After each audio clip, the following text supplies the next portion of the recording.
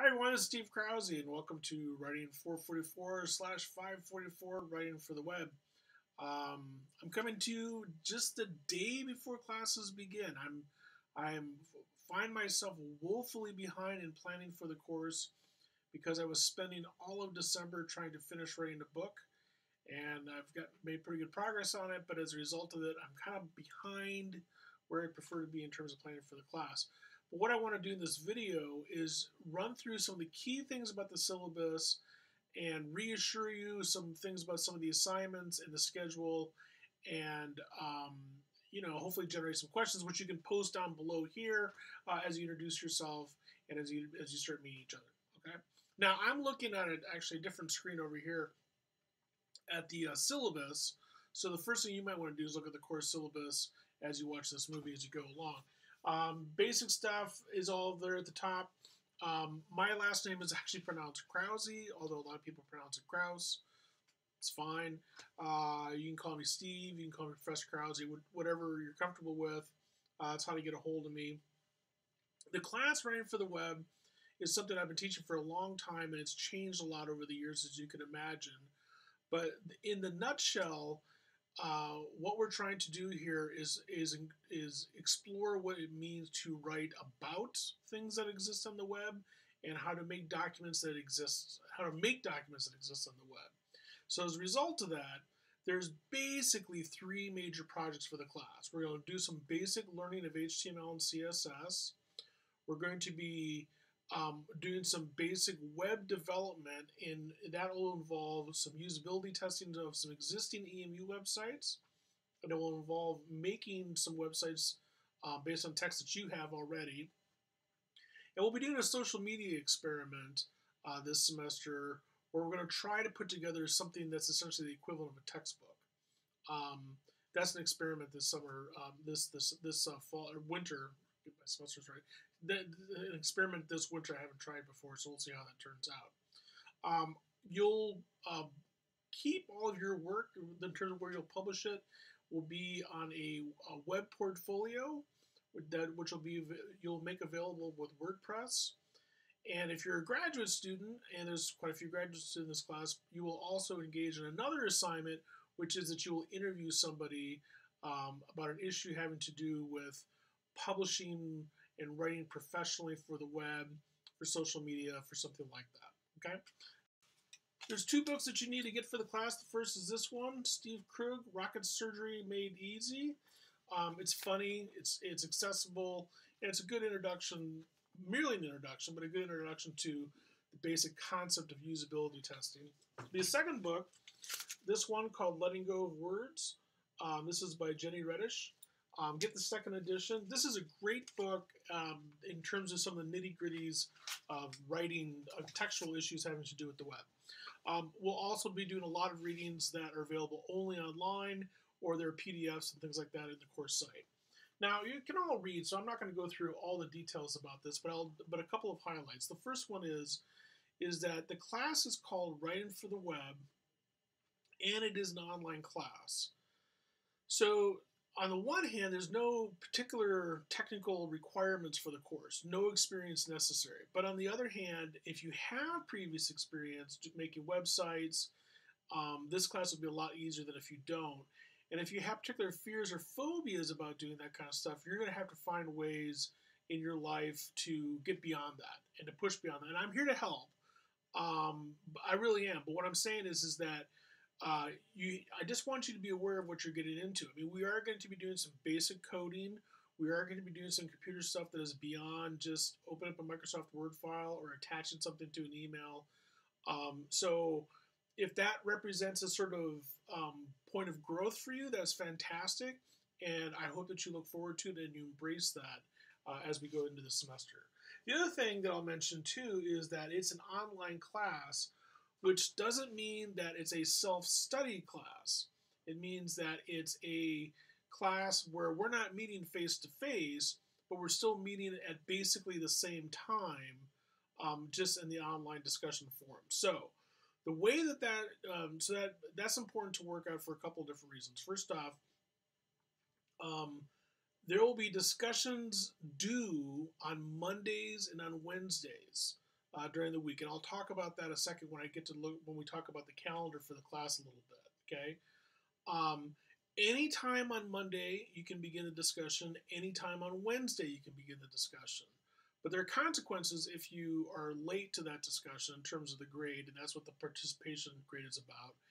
And also, there is this notion of that you can be so absent from the class that it's just like not showing up at all, and that can result in failure of the class. The next thing I want to point out about online classes is that the great thing about it is that you can do them wherever you want. And if you think about it, as long as you're beginning at any time on Monday or Wednesday, that's a 24-hour window. And most people should be able, that shouldn't represent a problem. Some people, maybe you get online at 6 o'clock in the morning, maybe you get online at midnight. Whatever works for you, but as long as it's within the 24-hour windows on Mondays and Wednesdays where you can start the conversation.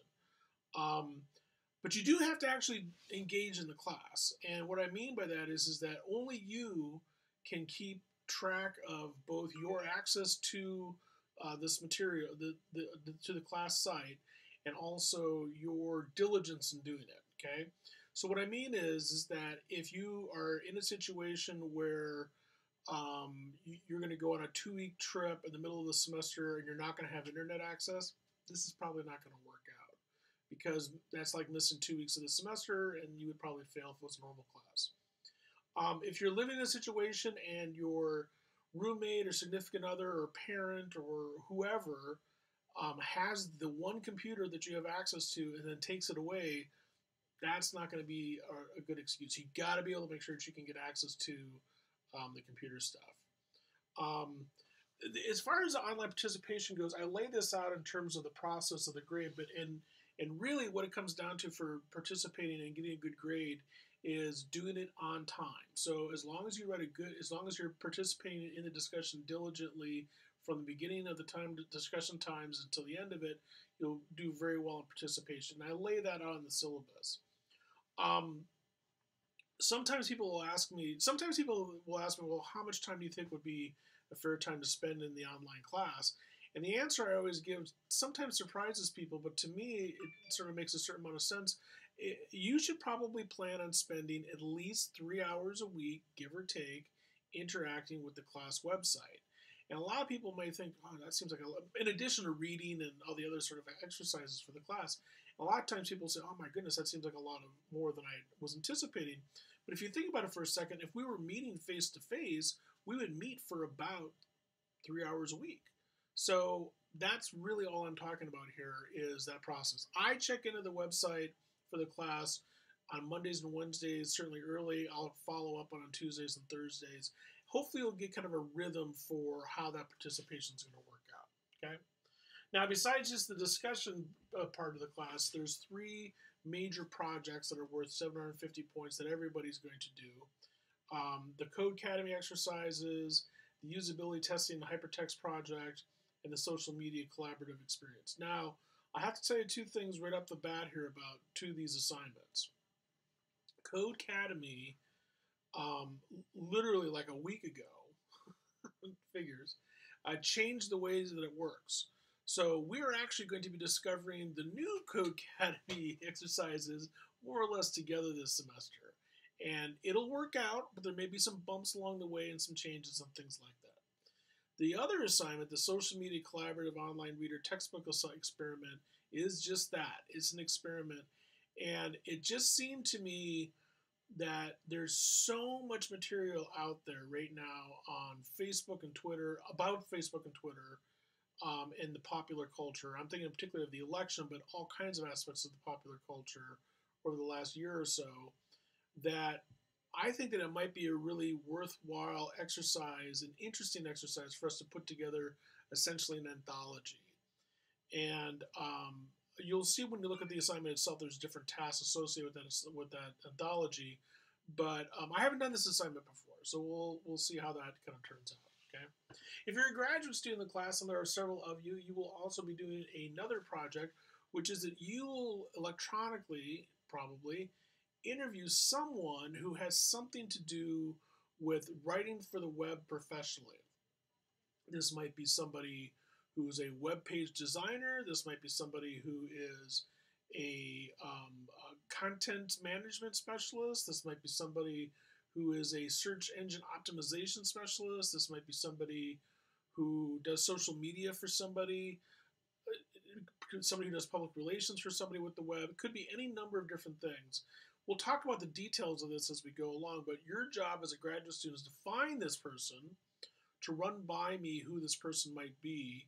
And then the second half of the semester, each of you will have an opportunity to essentially present electronically how that interview went with everybody else in the class. So it's an opportunity for you to bring in that expertise from outside the class to reflect on some of the discussions that we've had. The portfolio for the class is there's a website, well, a WordPress site that all of you will be creating that you'll be using to host the materials that you write for the class. In other words, you're not going to be handing in, even on Canvas, any essays for me to comment on or to read or whatever. I'm going to read them, but I'm going to read them on your website.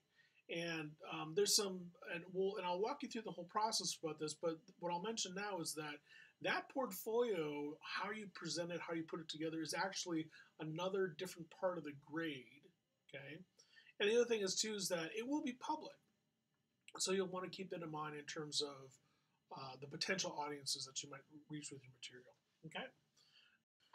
Okay, so that's the basics of the syllabus. Let me take a second to walk you through very quickly how the website overall works.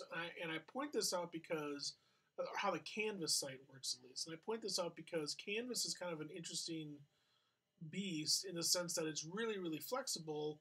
And that means that sometimes I put things as an instructor in places that you as a student might not think. So let me explain to you how I've laid out this class site. Okay, so watch this. Okay, so this is what the homepage probably looks like to you when you first log in. And I was just talking about the syllabus, which is here. And if you've gotten to this video, then you've already figured out to hit the class introductions part. But the thing that's really important is this main page is where you're going to find the calendar and when we're doing different things. Sometimes students will get kind of confused by this kind of section over here. And this kind of works, but it kind of doesn't. Or another place where people sometimes get confused is if you go to the syllabus, and this is not a feature I like, there's all this stuff down here, and I don't think that that's very useful to look at either. And sometimes people just click on, say, the discussions and try to follow it there, the assignments and try to follow it there. This is what I mean that Canvas allows you a lot of different ways into looking at the class that may not be that useful. So what I would suggest is that you go just to this page right here and then just follow along, right? Some of the links take you to like what this page did. It took you to the page you're looking at. Some of the links take you to something completely different. Like this is a Google survey that you should check out when you get a chance.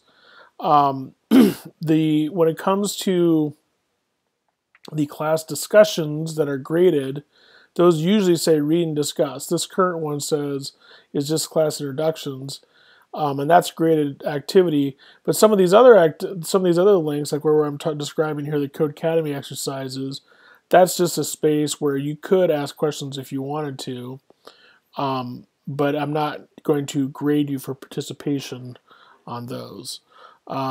These spaces, though, for example, here, read and discuss about the world's first website, this I will be grading on, okay? Now, like I said, this is a class that I have not quite prepared to the extent that I would like, but I know what we're going to do this week, and I know what we're going to do next week, and honestly, I have a pretty good idea what we're going to do after that, too. There's some other important dates to continue, that are coming up. One thing that we'll talk about is during finals week, the last day of the class is probably going to be April 20th. I'll figure out some other stuff. That's when the last day to turn stuff in goes. But again, use this main page as your main way of navigating the class site. I think that's it for now. This has been plenty long. Sorry it's too long as it is. And like I said, there's going to be a lot more details coming with the class. But in the meantime, thanks for coming. Thanks for watching the video. Introduce yourself below and ask questions about what you're concerned about or what you want to know about that I don't explain very clearly in this video or in the syllabus or something like that, and and where we're going to go from here. All right, cool. I'll see you online.